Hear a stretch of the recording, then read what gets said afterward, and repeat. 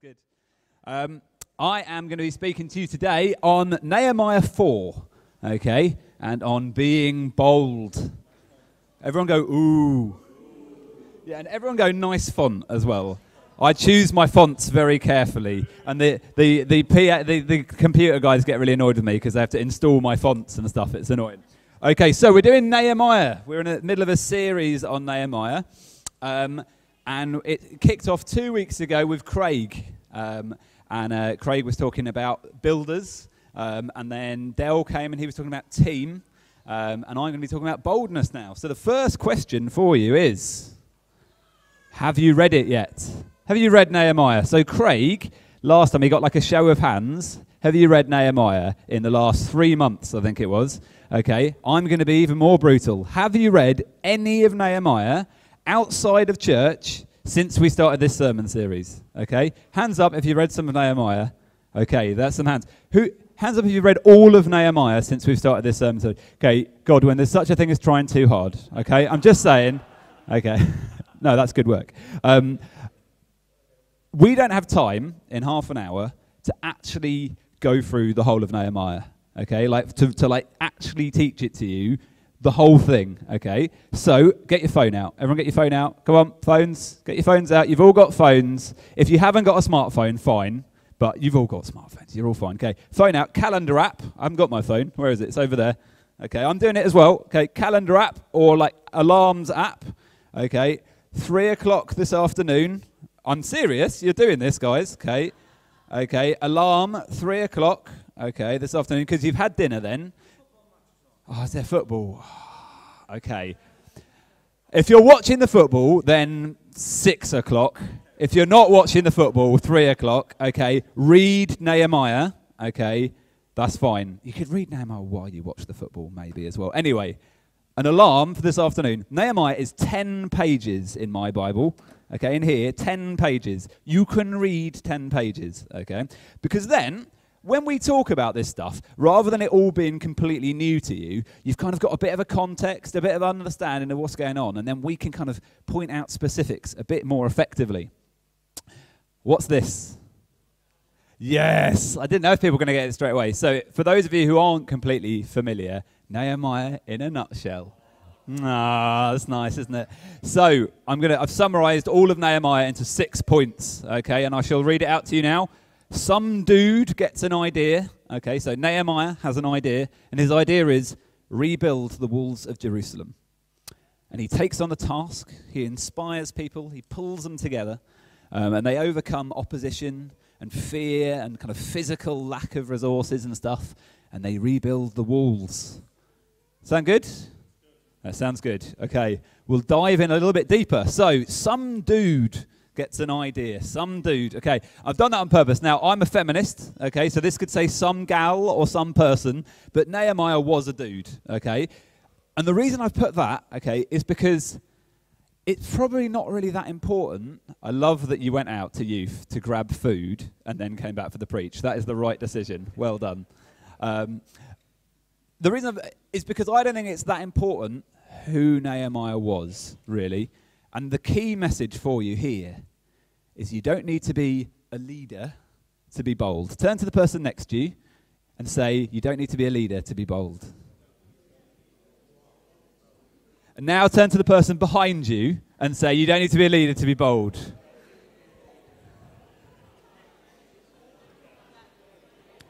Okay, I know everybody who didn't turn around to someone behind them, especially the people in the back row, I noted that. Okay. You don't need to be a leader to be bold. You don't need to be at the front to be bold. Nehemiah, okay, wasn't the king.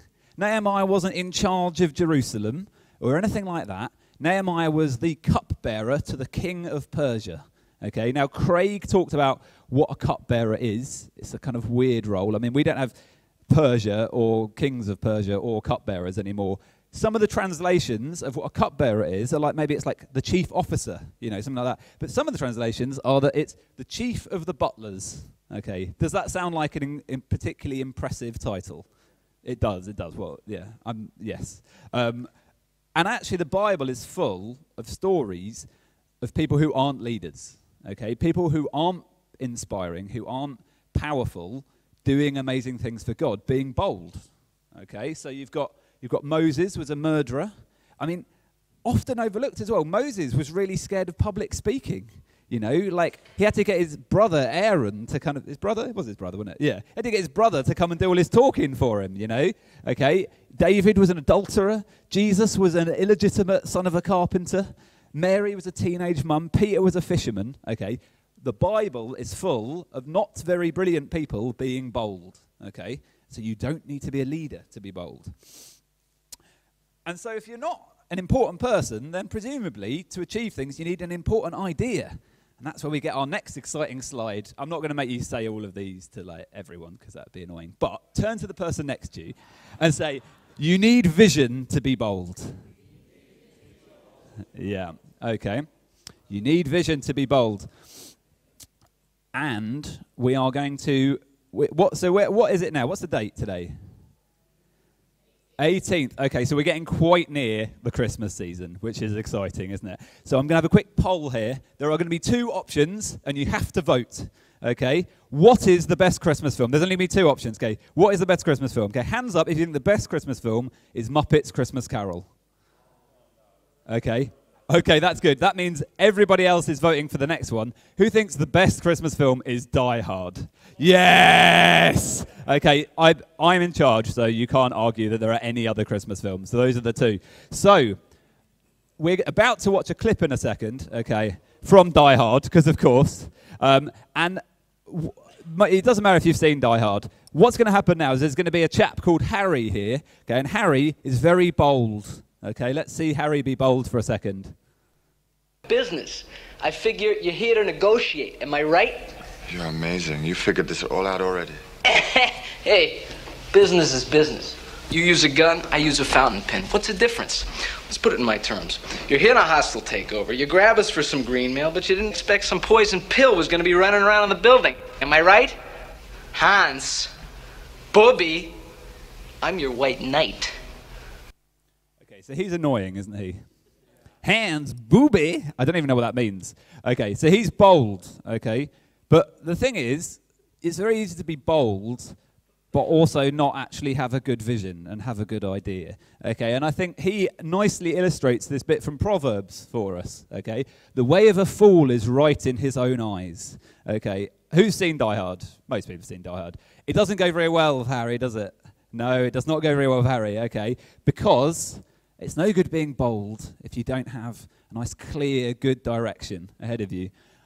I'm going to do even more of a faux pas now. I've had a clip from Die Hard. Now I'm going to talk about Brexit. Oh, brutal. Brutal. Okay, and actually, I'm actually not making any kind of political point here because everyone's fed up of Brexit. Who thinks Brexit, regardless if you want it or don't want it, who thinks it's currently a bit of a shambles? Yeah, okay, that's like the most unanimous of anything, okay. And actually, whether or not you like or dislike Theresa May or whatever, Theresa May's had a clear direction the whole way through. She said, Brexit means Brexit, okay, and she's actually been quite bold at kind of standing there and doing that. And I think kind of the only reason she's still Prime Minister is because she's presenting a clear direction, okay. That's it, no more Brexit, we're done, okay. So what is Nehemiah? Actually, we're not done. Brexit carries on probably for another 10 years, but I'm done talking about Brexit. So what is Nehemiah's vision? Okay, and his vision is the walls of Jerusalem rebuilt. So I don't know very much about Jerusalem. I know there'll be people here who are very excited about Israel and who know lots about it. I don't know a huge amount, but these are the walls of Jerusalem, okay? They're quite nice as walls go. I think they've got crenellations. You know those bits like up and down. They're called crenellations. You see, yeah, you've learnt something today. I don't think the real meat of this passage is just about walls, really. Okay, because there's two things happen in the Old Testament when you look at Israel and you look at Jerusalem. One is like Jerusalem's like the home of God. Okay, it's where in the Old Testament where the temple was. It's kind of a really important spiritual, physical place. But it's also where God's people are, okay? And at the beginning of Nehemiah, okay, you get, I can't remember the name of him. We could look it up. Who's got Nehemiah open? Let's find it out. Let's read the Bible together. Okay, you've got Hanani. There we go. Mr. Hanani comes and he says to Nehemiah, there is great trouble and shame okay, for the people who are in Jerusalem, okay, because the walls have been knocked down, the gates have been burnt, and so they've got a physical problem, okay, the things are unsafe, but also they've got an internal, a mental problem. They're full of shame. Their dignity's gone. I'm totally no idea where we are now. Let's have a look. And so he takes on the task, okay, because the reason I think that vision matters, it's not just about building some walls, it's also about building up a people. Okay, it's also about restoring dignity to people, okay? And, yeah. And so he takes on the task, okay? So why is that important? Why is it important that he takes on the task? This is the Persian Empire. It's exciting. See, there's geography, there's politics, it's exciting. Okay, so we've got the Persian Empire here, which is kind of, it looks like at that time it pretty much covered most of what we would think of as the Middle East now. And you can see these two places here. So on this side here, you've got Shushan, which is where the Persian palace is, and on that side you've got Jerusalem. Okay, and they're about 1,000 miles apart. So that's 5 times the distance between Warrington and Glasgow. Okay, and that's the only kind of distance that you would do if you had some kind of really important reason to be there, eh? And so 1,000 miles at this time, 1,000 miles by like camel takes, I don't know, who knows how fast a camel travels? Anyone? A week? 2 weeks? It's a long time, okay? And repairing the walls is not Nehemiah's responsibility. Nehemiah is a cupbearer to the king of Persia in Shushan. He's not a kind of building contractor over in Jerusalem, okay? It wasn't his job. And that is important because there will be many times that God calls you to be bold in things that are not your responsibility. Yeah? An amen there? Okay. Like I said how you don't need to be a leader to be bold, okay? It's really easy to look at, there's the preacher. Like maybe there are some new people here today, and you're very welcome if you're a new person here today, and we love you, and we want you to feel welcomed and part of our family.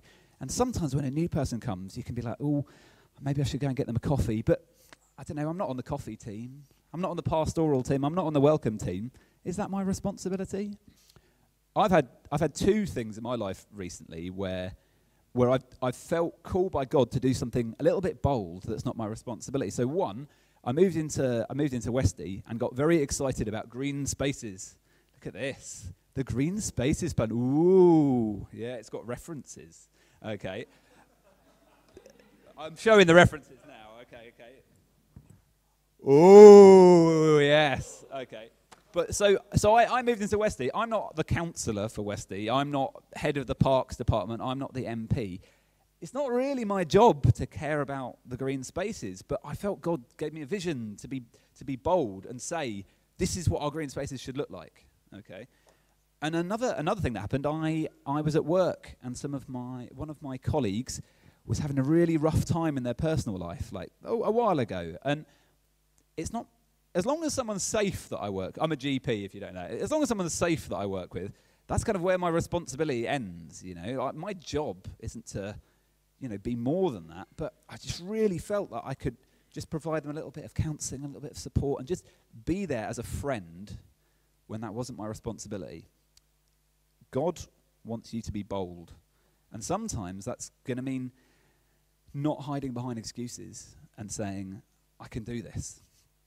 So, Nehemiah, he inspires people to pull together because a bold vision inspires people. Okay, if you've got that clear vision, it pulls people on board with you. Okay, and we've got Nehemiah 2 now. So we've got the king of Persia. Okay, and he comes to Nehemiah and he says, "What do you request?" And Nehemiah says, "So I prayed to the God of heaven, and I said to the king, if it pleases the king, and if your servant has found favor in your sight, I ask that you send me to Judah, to the city of my father's tombs, that I may rebuild it." So his boss is saying, what do you want to do? And he says, please let me go 1,000 miles away to do something that is not my job, that is completely unrelated to your culture and religion. And his boss says, how long are you going to be gone? Okay, so his boss has seen his character, so he knows he's a good bloke, but he's heard his vision. And ultimately, and the most important thing is, he asks, doesn't he? He's bold enough to say, Can I bunk off for like a couple of months? You know, like if we don't ask, if we don't take that step of boldness, sometimes things won't happen. And so then in Nehemiah 3, as Del was talking about, team gets built. Okay, and if you read, so Del read the whole of Nehemiah 3 last week, and he made the challenge that you'll never hear the whole of Nehemiah 3 read in a church. And I did tell him that I was going to try and read the whole of Nehemiah 3 again this week, and then I had a look, and no, I'm not doing that. So maybe another time. But the reason it's quite a hard read is because it's just full and full and full of lists of names of people that have got inspired. Okay, that when he's bold and he's got a clear vision, okay, they've gone, yes, we want to get behind you. And so that takes us on to chapter 4. So far we've got a great vision, people get inspired, it all goes brilliantly. Is that real life? No. Okay, so Nehemiah 4 brings us back down to earth with a bit of a crunch. And what really happens is this. So many of you will probably recognise that sort of photo. We had Remembrance Sunday last week, so we were talking about the Great War. And this is where people would put their head over the parapet. So they'd put their head over because they've got a vision. They're being bold. There's something they've got to do. But unfortunately, in doing so, that makes you a target. You're suddenly visible. And boldness gets opposed. Okay, not always, but often, if you step out in faith, if you step out and say, I want to do this, there'll be reasons, there'll be things that come against you. And so in Nehemiah 4, I'm just going to read a couple of these. When Sanballat heard, it's a good name, Sanballat. When Sanballat heard we were rebuilding the wall, he exploded in anger. Okay, and then Tobiah said, that's right. What do you think they're building? Why, if a fox climbed that wall, it would fall to pieces under his weight. They have us surrounded. They're going to attack. If we heard it once, we heard it 10 times. Okay. And we've got 3 different things that happen as opposition here. Okay, so the top one there, it gets under Sanballat's skin. Okay, and he gets angry. He's like, you're not going to build a wall. Okay, and people will get angry sometimes. When you're bold and you have a clear vision, they will come against you with anger. And then Tobiah, and this is where Toby fits in, because Tobiah is basically the same as Toby. Earlier on, when Toby put his drums together, I said, good one. Yeah, you put your drums together well there. If a fox got on them, then they'd fall apart under his weight. And he went, that is the worst insult I've ever heard. Which I agree is fair. But I think that's kind of the point. Maybe, I don't know, maybe culturally it was a really good insult. Or maybe it's just a niggly one, isn't it? It's saying, oh, you're not very good, are you? You're a good one, you know. Because that's one of the ways people can oppose you. They can be discouraging and they can be bullies, you know. And then finally, verse 12, they have us surrounded. They're going to attack. If we heard it once, we heard it 10 times. And what's happening there, that's not people are actually attacking them. That's not people saying words against them. That's them saying stuff that's negative about themselves. Okay? That's them going around one another and going, mate, we're going to get attacked. And him going to someone else, we're going to get attacked. Okay? So when we're bold, sometimes the worst attackers against us can be ourselves. Okay, I thought that was a good noise. I like that. Some of the worst attackers can be ourselves. Okay? And the people, they try and ruin the work. They use words. They use physical force. And it threatens the hope and the security of the people of Israel, of Jerusalem. So this is the good bit. We've had the opposition, but here's the good bit. They overcome. And for this bit, I think it's only appropriate that we now become an American football film together. Okay, who's seen American football films? Okay, first of all, and who understands American football? No one, of course. Even the American doesn't really, okay? But we love the bit, okay? There's always these bits here where they're in the locker room, okay? Everyone's dejected, okay? Everyone try and look sad and dejected now. Go on. Okay, that is poor, okay? Okay, everyone's sad. Everyone's hopeless, you know? They need 30 touchdowns to score a goal or something, you know, in order to win, okay? And they go into the locker room and they're just absolutely broken. And then in comes the coach or chef or whatever they have. Like, I hadn't planned this with an American on the front row. It makes it so much better. And And he comes in, okay, but this is Nehemiah, okay, and he's coming into that broken place, okay, and what I want you guys to do, when I give you the little victory speech, okay, I want you guys to get more happy and a bit more cheery and a bit more excited, okay, and at the end we'll shout Sparta or something, okay, we'll shout Sparta at the end, okay, cool, okay, so I'm Nehemiah, okay, and I'm coming to the situation where we're worried about the walls and we're worried about getting attacked. Okay, you mate, with the spears. This is a direct translation, by the way, of what's there, ish. Okay, you, okay, get on the wall, okay, with your spears. Okay, you, okay, you've got your swords. Okay, all of you guys with your swords, you get up on the wall there. Okay, you with the bows, you be ready. Okay, because let's face this. Okay, we do not need to be afraid of them. Am I right? Am I right? We don't need to be afraid of them. Remember the Lord, okay, who is great and awesome, okay? Yeah? Okay, we're going to fight for your brothers, for your sons, for your daughters, your wives, and your homes. Sparta! Okay. That went good. I really had not planned it like that. That was great. So, you don't need miracles to be bold there. Did I do anything miraculous there? Did I pull a rabbit out of a hat? No. Okay. To be bold, if we've got that clear vision, that alone, I'm a bit out of breath now. That alone can inspire people, okay? Because what happens here, there's not,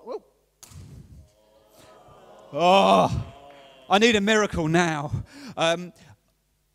There wasn't a huge miracle. All that he did, like practically, I mean, okay, so they were worried about getting attacked. So he said, "Okay, guys, get on the walls." It was a practical solution to a practical problem.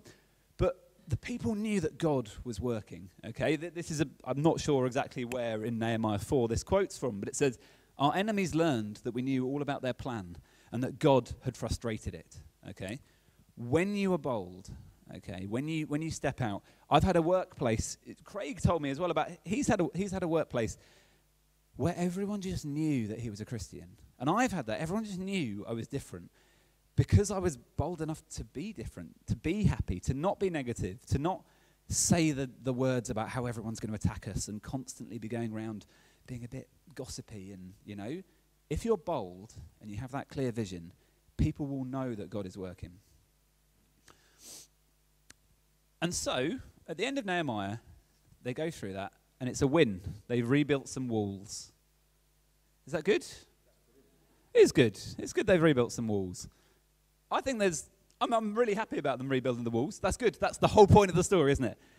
But there's another bit as well to it, okay? And this is a quote from a chap called Zig Ziglar, which is a great name. I mean, that makes Adam Della sound really a lot less good, doesn't it? I think Zig Ziglar is the way ahead. So this guy was a motivational speaker in America, but he was also a Christian, and so he used a lot of like Christian stuff when he was kind of motivating people. What you get by reaching your destination is not nearly as important as what you will become by reaching your destination. So sometimes it's the journey that matters. Because boldness has a partner, persistence. We will say that to each other. Turn to someone and say, boldness has a partner, persistence. Okay. It's great. It's easy to stand up and give that speech. Okay, and in the American football films, they always stand up and give that speech once. And it's always completely unrealistic, okay? Because that is one speech, okay? And they have 50 football matches, or American football, whatever. Are they matches? Games? Games, there we go.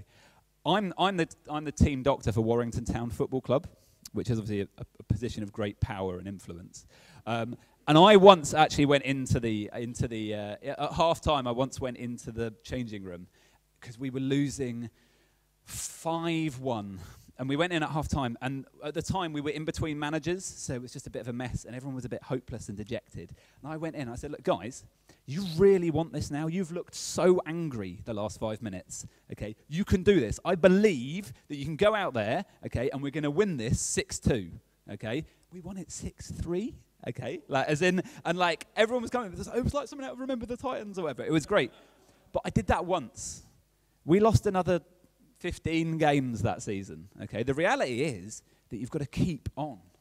Okay, so these are all verses from verse 14. We kept at it, repairing and rebuilding the wall. The whole wall was soon joined together and halfway to its intended height because the people had a heart for the work. And then again, a few verses later, we went back to the wall and we went to work. A few verses later, we kept working from first light until the stars came out, half of us holding lances. And it's not just that they worked hard, okay, they were hindered by the plan that Nehemiah had come up with. So you've got this I don't know, Renaissance painting, and you can see the guy holding the rock. Okay, he's got like a little spadey spatula thing, a trowel. There we go. He's got a trowel, but he's also on his side here. You can see he's got a sword. Has anyone ever held a metal sword, like a full like steel sword? Okay, are they heavy? Yeah, exactly. And when you're doing lifting like this, that massive rock there, okay, anyone ever lifted paving slabs? I know Les has. You've lifted my paving slabs.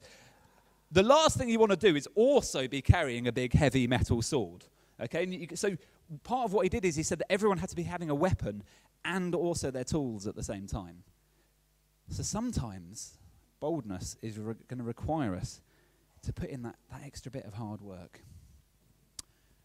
I have a few more verses for us, and then I've got a thing I'd like to do together that's a bit bold, okay, and then we're done. Sound good? Yes. Okay, so we also glory in our sufferings because we know that suffering produces perseverance. Perseverance, character, and character, hope. And hope does not put us to shame. Okay, it's like a foundational verse, okay, of Christian life is that stuff's hard. Life is hard, and being bold and constantly telling people about a vision is hard, okay? But that grows us. The journey can be as important as the destination.